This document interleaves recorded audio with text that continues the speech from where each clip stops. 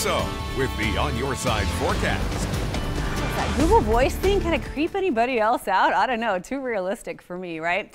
All right, let's talk about your weather, shall we? This shouldn't creep anybody out. This should just make everybody happy. Look at our current conditions. It is 61 degrees right now at the Boise Airport. Winds are calm. We're getting first light right now. That sunrise is at 6:27 this morning, and we should have another nice view of the sunrise. A little bit cloudier this morning than we've been. You can see some of those clouds drifting through.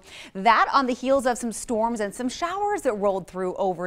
Weezer, you probably picked up a couple of showers. The Long Valley saw some lightning strikes, maybe heard a couple of rumbles of thunder. And then we also have to talk about this flood advisory that's in place right now for the Big Wood River at Haley due to those rising waters because of snow melt. Now, we're not expecting it to get all the way to flood stage in the next couple of days, but we're keeping an eye on it because, of course, waters will continue to rise as temperatures stay warm. Though today, we do start a cooling trend across the region, so that's the good news. Some of that snow melt will slow down, but still we have some unbelievably warm weather ahead of us, or unbelievably cool, much cooler weather ahead of us. Warm weather is now behind us. At least the heat for now is over and done with. So here's the culprit behind what we're seeing right now. The general instability that fired off those storms overnight. It is going to be a very slow mover. This thing's just going to kind of inch its way across the Pacific Northwest. As it does, it will just kind of keep generally unsettled conditions ahead for us all the way through the weekend. Just about. It fully exits really, or starts to anyway,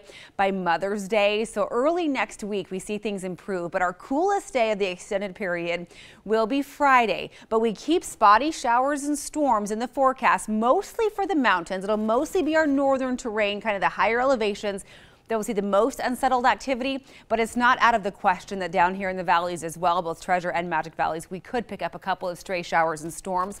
Now look at our warmth. So we hit the mid 80s yesterday, 79 degrees today. Salt Lake City is still very hot at 86. Look at poor Phoenix. They can't catch a break. That high pressure for us, it'll be suppressed by the storm that's coming in, the system that's coming in, but not the case for the areas to our south. Even tomorrow, as we dip down to 71, you can see the cooler air invading the west.